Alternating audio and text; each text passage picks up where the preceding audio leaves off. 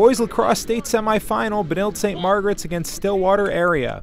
Patrick Burns gets a step on the defender and rips the shot and goal for a 1-0 Red Knights lead less than a minute in.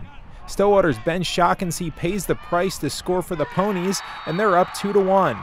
Less than a minute to go in the first quarter, Benilde's Jackson Lyshow lasers the shot and goal to make it 2-all.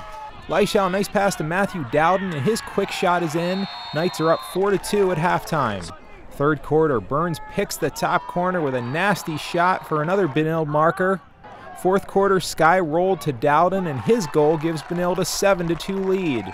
Burns scores 4 goals, and the Red Knights win 9-3, advancing to the state final on Saturday, where they'll face Prior Lake. Jason Malillo, CCX Sports.